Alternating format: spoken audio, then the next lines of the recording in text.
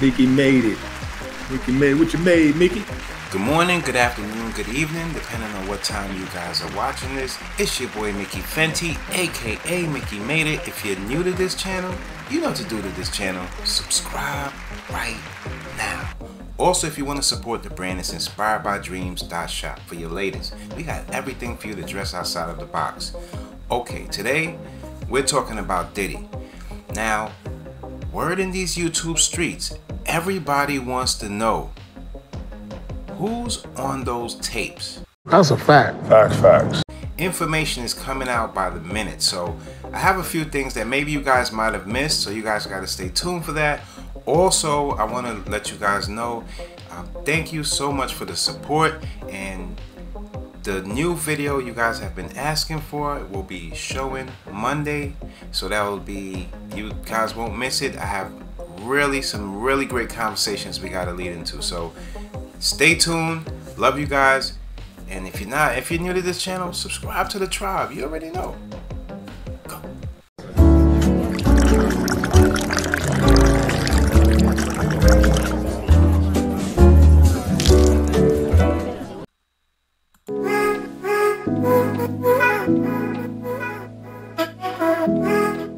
We're outside the MDC Brooklyn. This is the Metropolitan Detention Center in Brooklyn, and the side entrance where you can see there is a significant gate held by the U.S. Department of Justice Federal Bureau of Prisons. As we look up at this building, we're not sure which window is Diddy's, but this is where he is being held.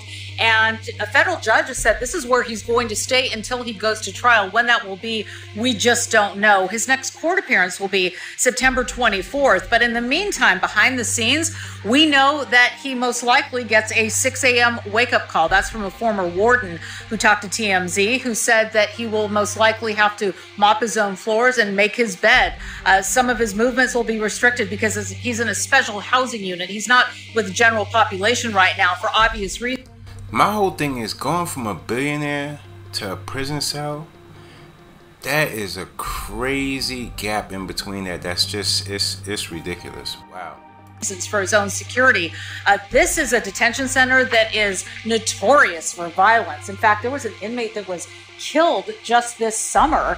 And there's been a lot of security issues, and it's not just complaints from the inmates, it's also complaints from former staffers, and there's a lot of watchdog groups who have also noted a list of horrible problems here at this facility. But this is where Diddy is going to sit until he goes to trial. Think about that, how many months that could be. It could be a really long time, but if his attorneys have anything to do with it, he'll be moved to Essex County to a different facility. But as we look here behind these gates, and up into this concrete mass of a building, we think about how different life is today for Sean Diddy Combs than it was when he was at his Miami mansion, his homes in LA, and in New York. We'll have more as the story. I was right in the front row, about 12 feet away from where Combs was sitting, and throughout I noticed he really kept his focus on the judge, at times looking at his attorney. But it was that moment when the judge said that bail was denied that he turned around and looked at his 3 sons who were in that courtroom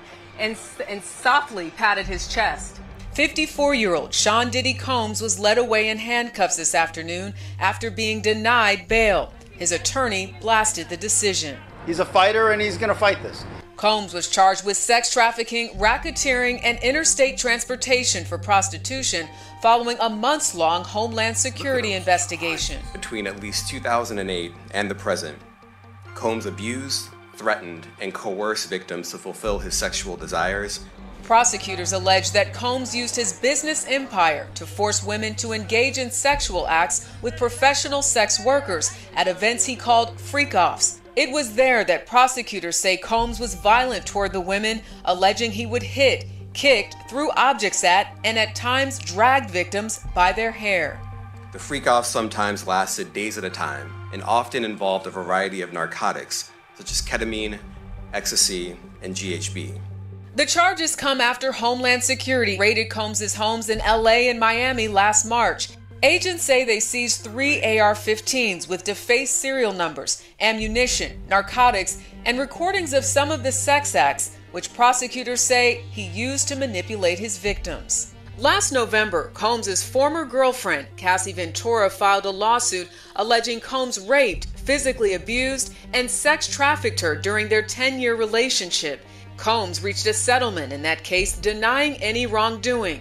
But 6 months later, video surfaced from 2016 showing Combs hitting. And the sad thing about this, this is just one victim. They subpoenaed almost 350 people.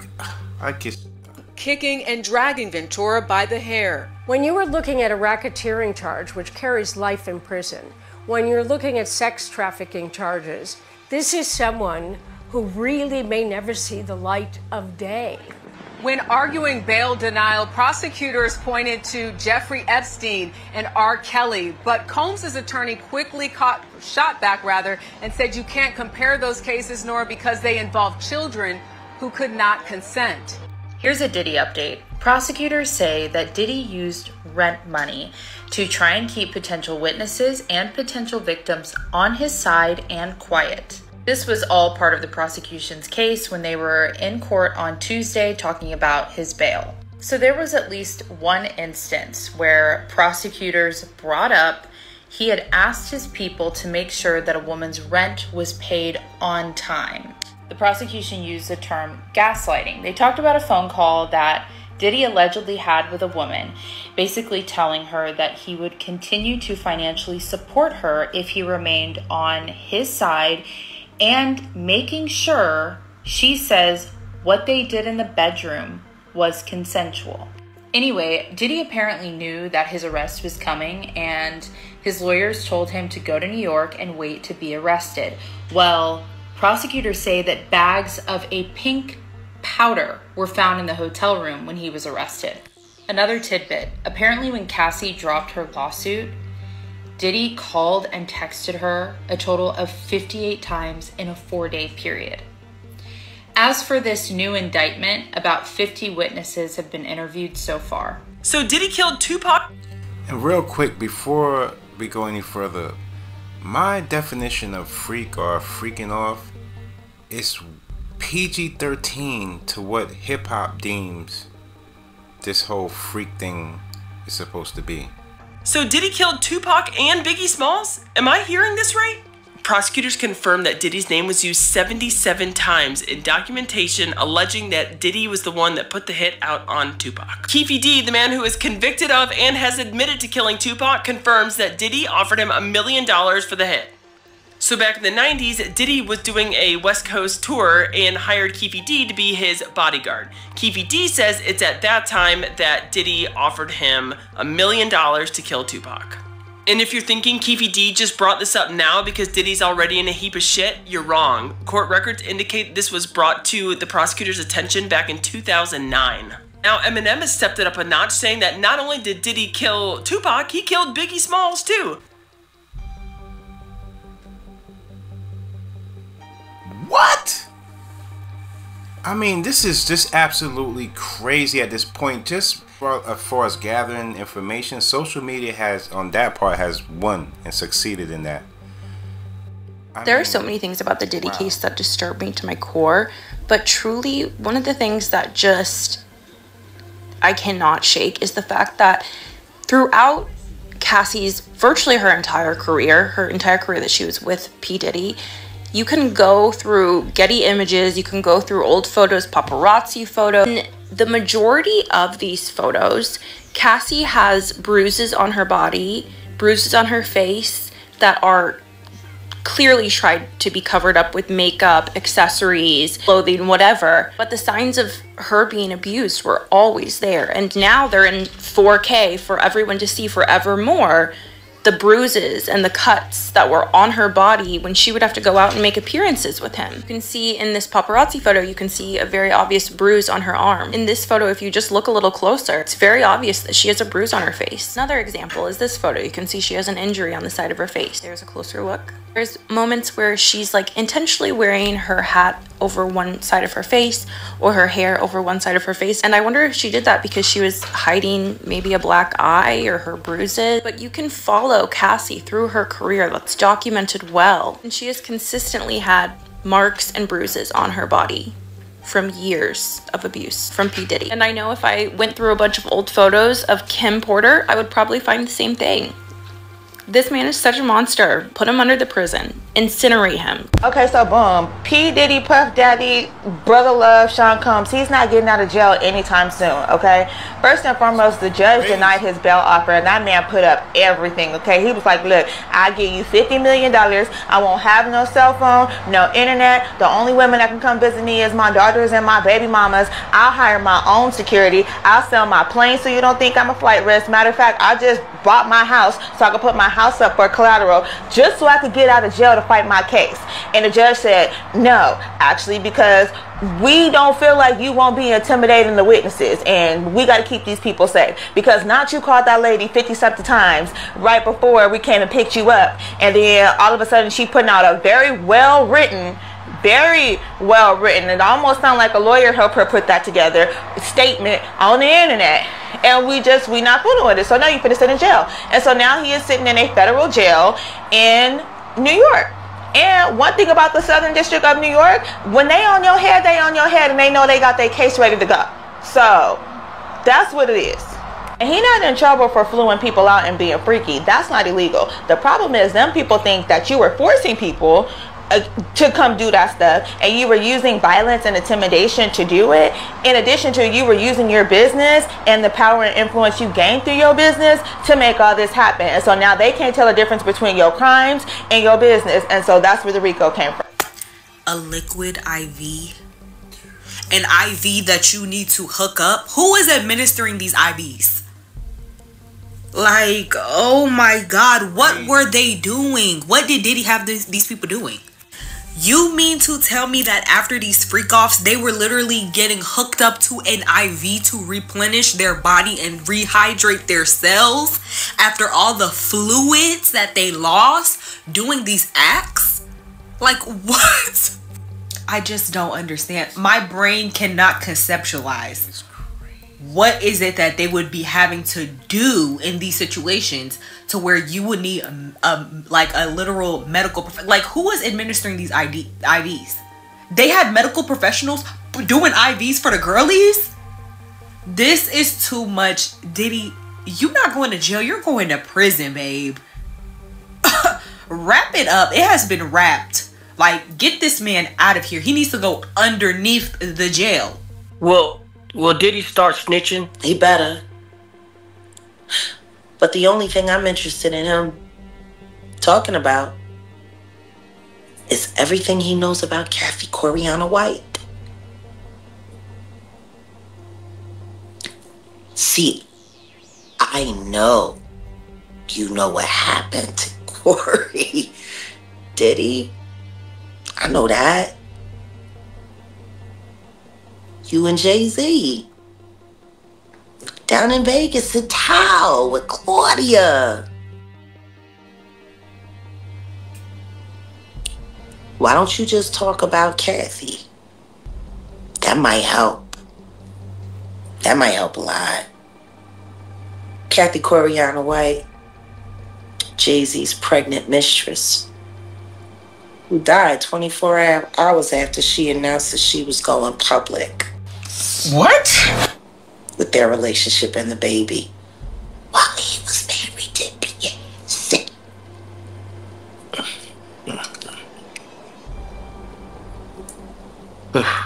Was it an aneurysm, Diddy? Or are you the one who paid the same coroner that you... What?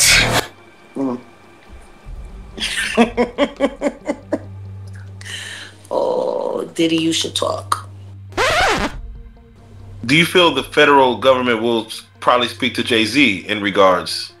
They already have. Oh. They talked to him before he made that Super Bowl announcement. Isn't that interesting? He was questioned by the feds before he made the Super Bowl announcement.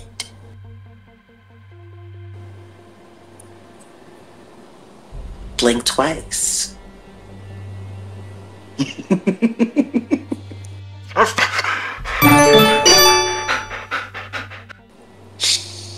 Oh, this about to get fun for me.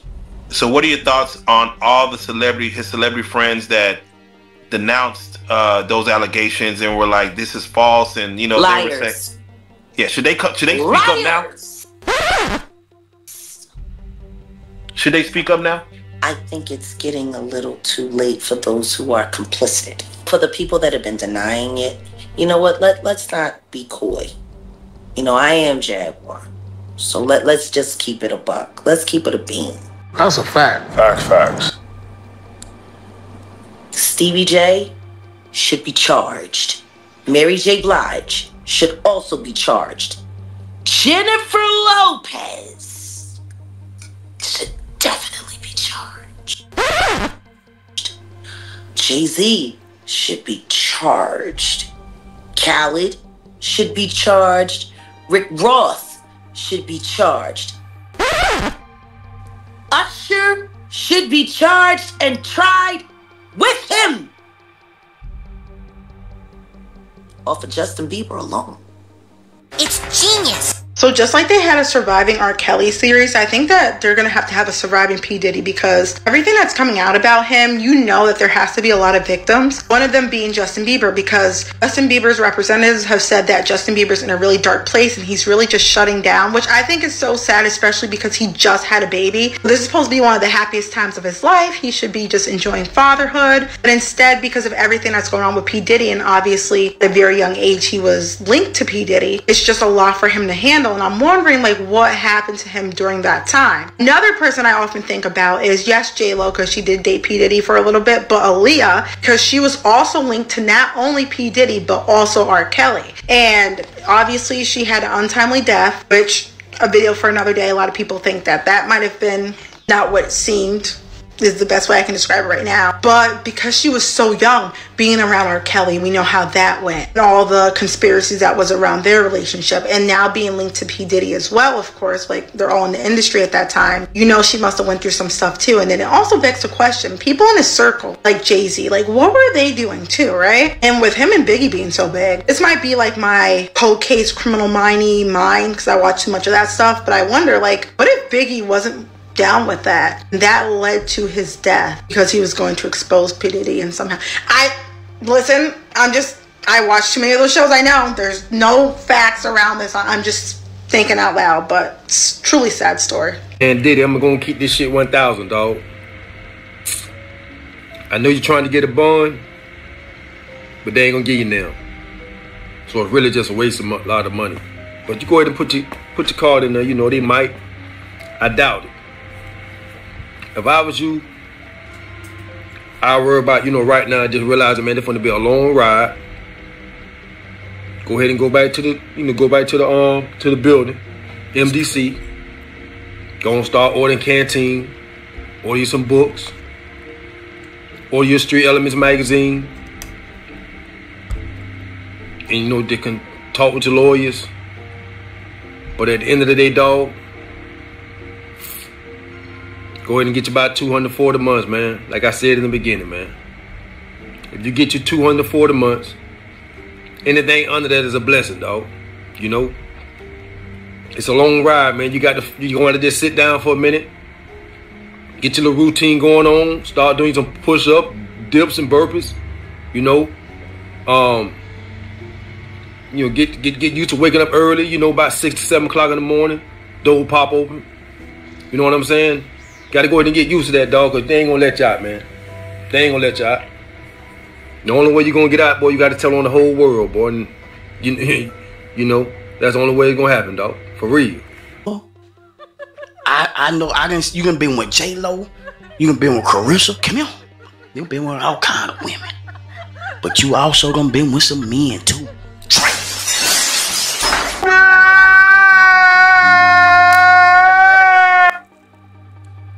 Oh, you okay. All right. I'm putting cases on all you bitches. Huh? You think you can do this shit? Dang! You think you can do this to me?